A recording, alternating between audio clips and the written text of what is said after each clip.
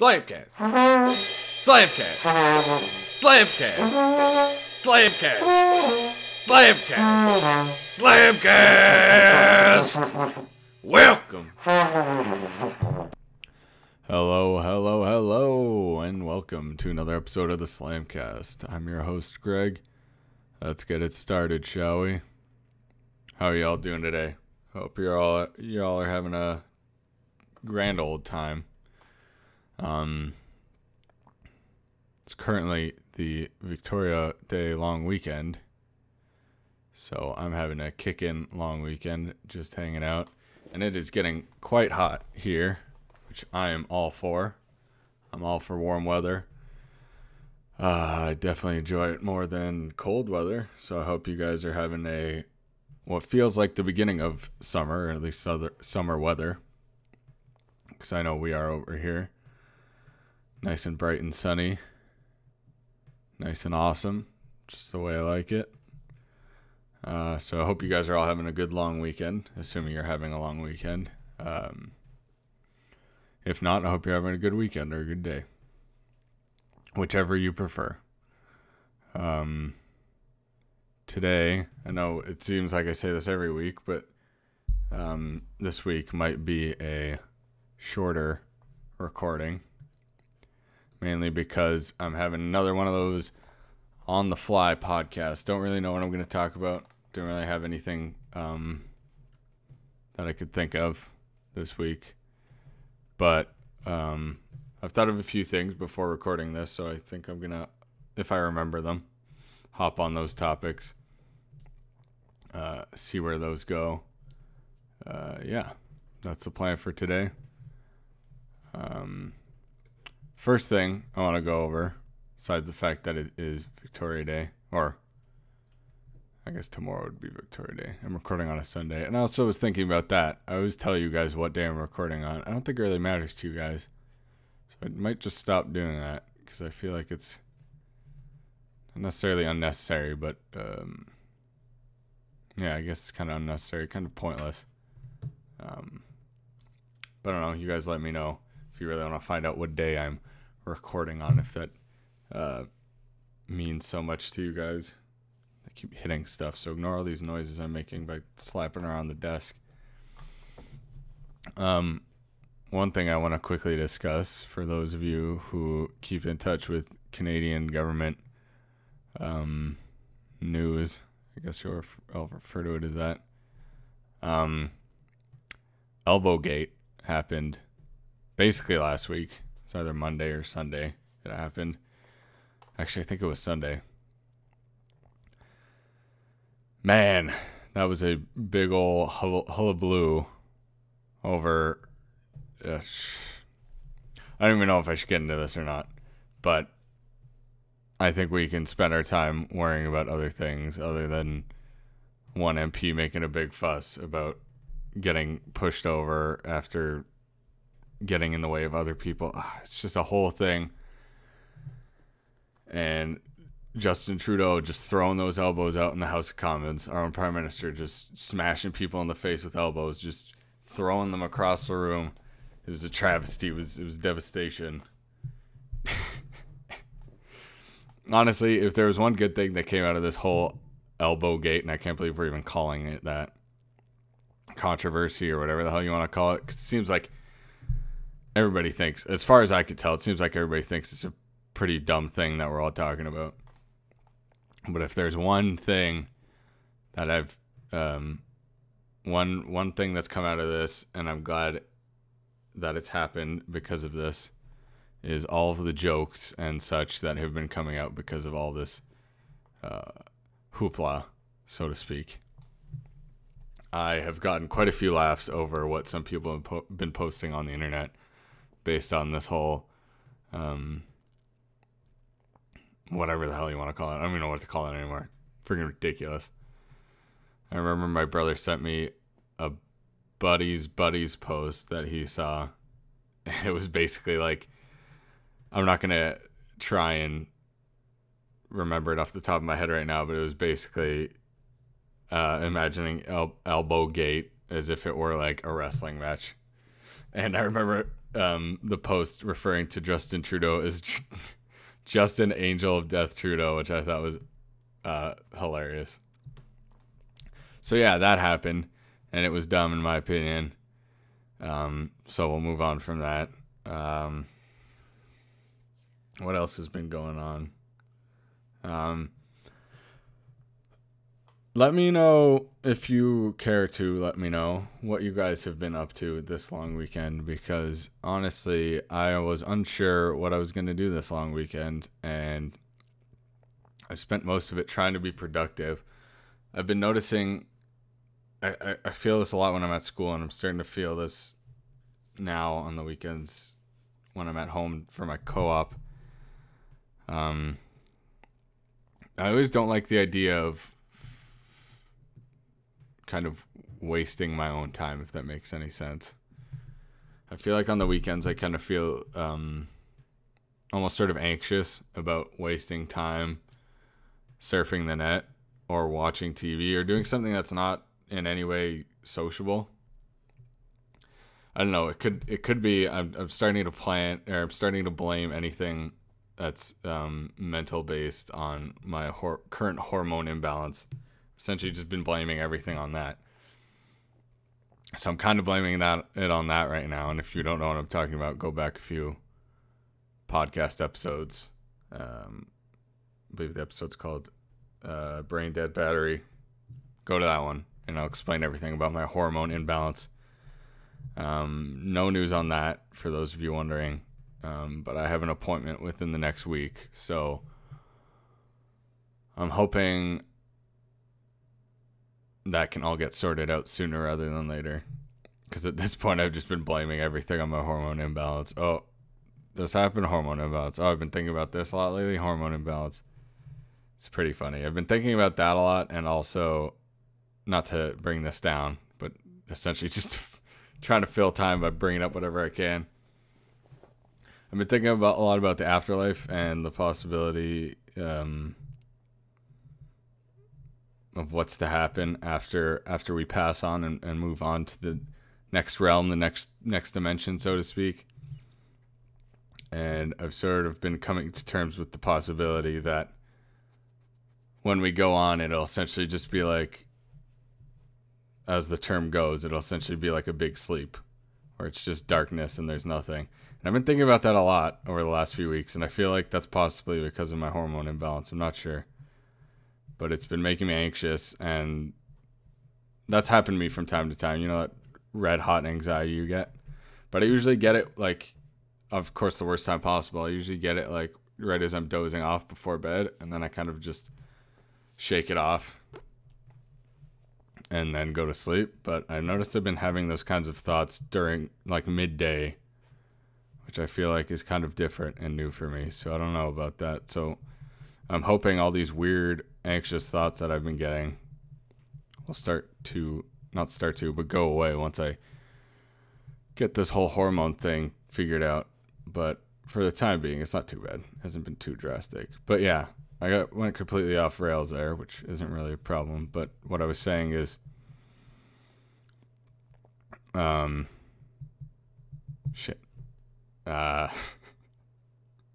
I feel like I'm wasting my time on the weekends. And it's crazy because it's this weird cyclical cycle where it's like, shit, I don't want to waste all my time this weekend, like surfing the net and watching TV shows.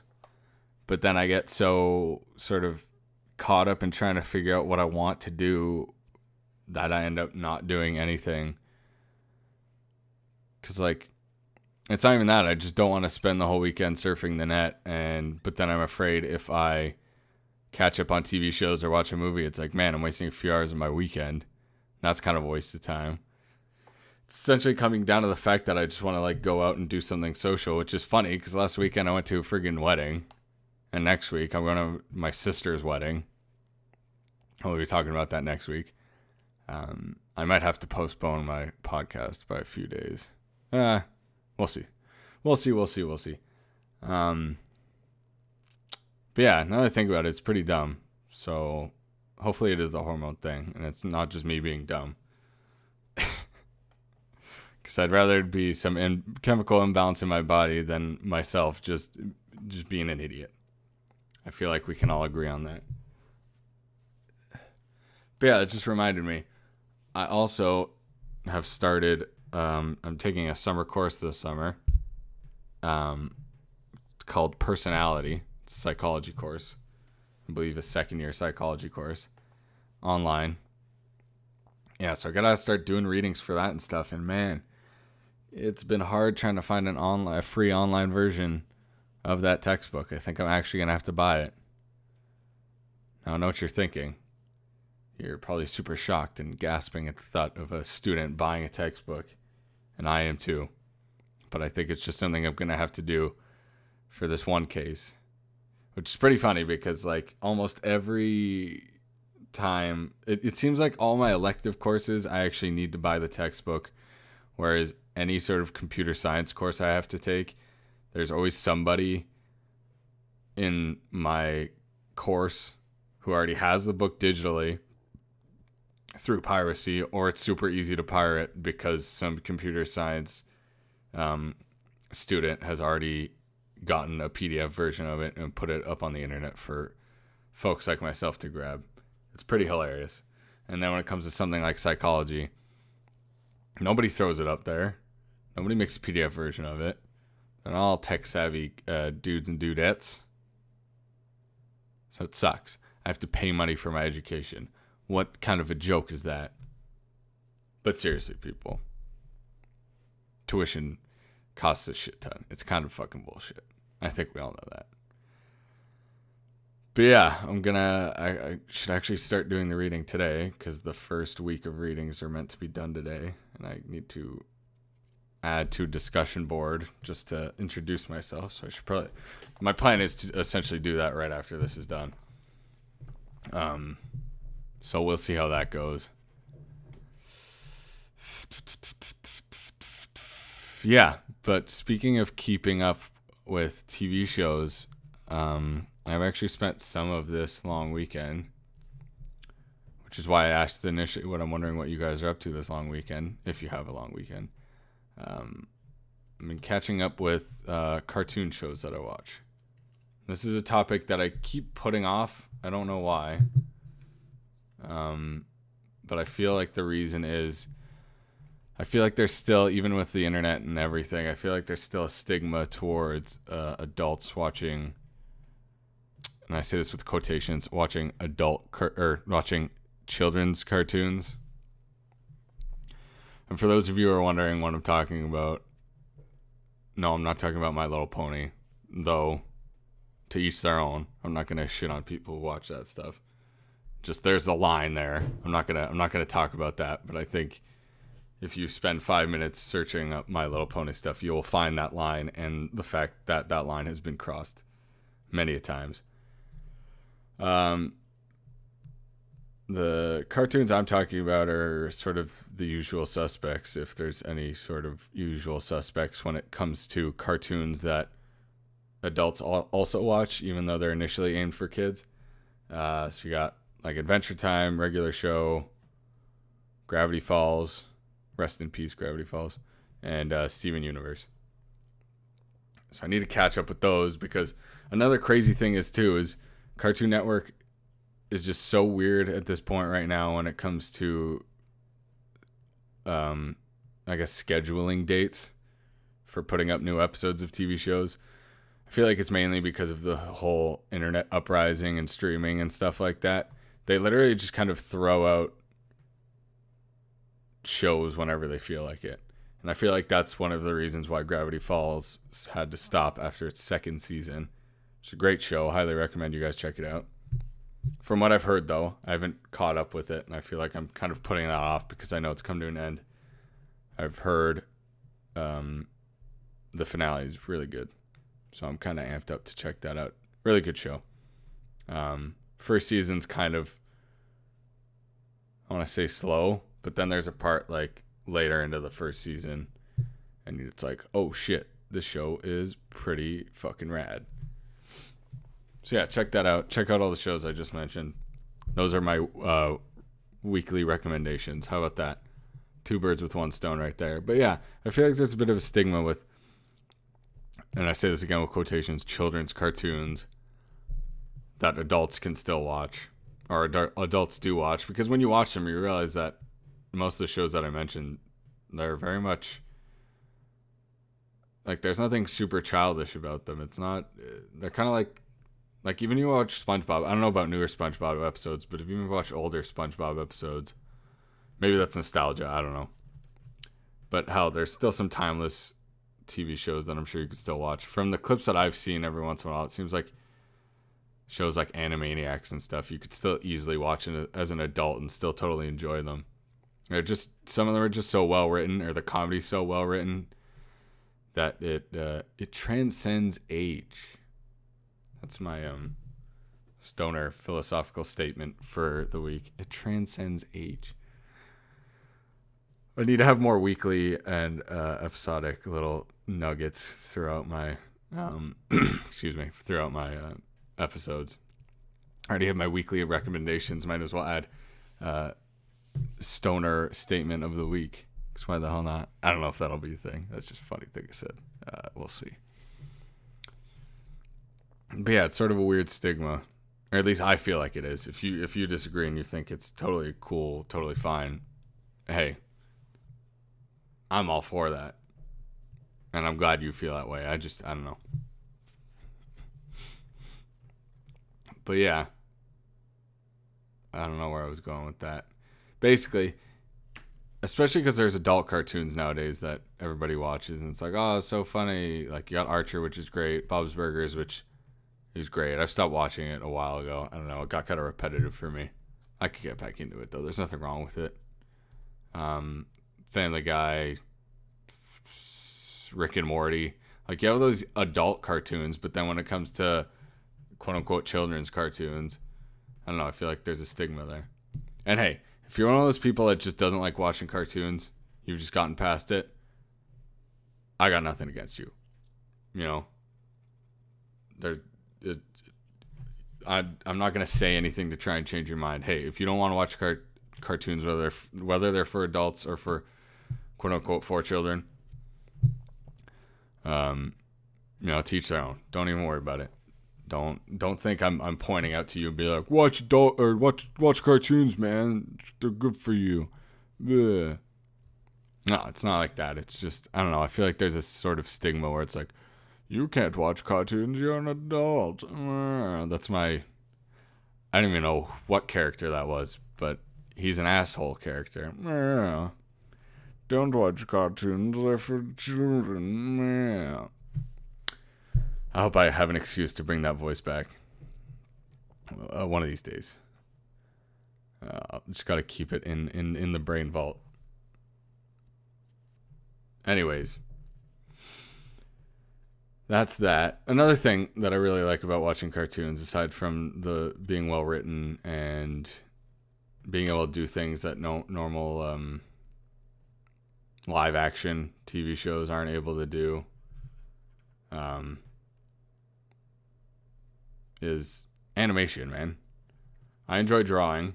I want to get into animation, but I feel like I don't have the time or the patience or the mentality to animate. I'd always feel like it would look like shit no matter what I draw. But man, animation for some of these shows, like, you can tell when it's well animated, and there's like a lot of expression in a face, or a lot of movement in an animation. I just really, sometimes I see that kind of stuff and it's like, man, that looks really good. Like, that's a real good frame right there. That's a really good animation sequence. Like, I don't know much about this stuff, but I follow a few animators on Twitter and stuff. And man, there's days and weeks of time that go into just a single episode, or just a few hours worth of, or just a few minutes worth of animation. It's ridiculous. These people are committed to their craft. That is a fact. That is for sure. Wow, that really picked up on the microphone. Sorry about that. What else is there to talk about? I don't know. Speaking of another TV show I want to mention, even though it's completed its run, so to speak, even though I've been hearing that there's a possibility of Netflix picking it up. Young Justice was a good TV show, and it's on Netflix. So I'd say check it out. Especially if you're into the whole superhero scene right now. It's DC, but whatever, it doesn't matter. I'd still say it's very well written. Even though apparently you have to watch, according to my buddies, you have to watch the other Justice League cartoons before that one. So maybe you want to do that one instead. The animation's good. The writing's really good. Ended way too early. But yeah, if you essentially want to see a TV show where there are a bunch of superheroes together and you don't have to worry about something like Civil War to come out to see a bunch of superheroes fight side by side or against each other, cartoons are where it's at.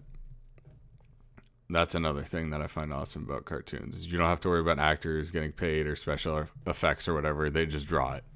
If they're able to draw it and the story works, they draw it, which is also pretty awesome.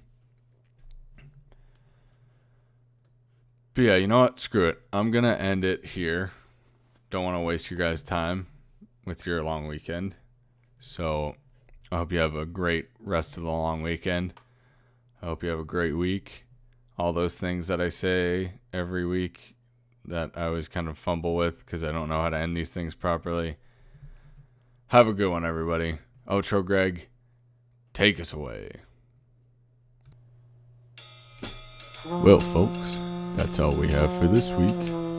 I hope you enjoyed this episode, and I hope you'll join us next week for whatever crazy shit we talk about. Until next time, have a good one, and peace.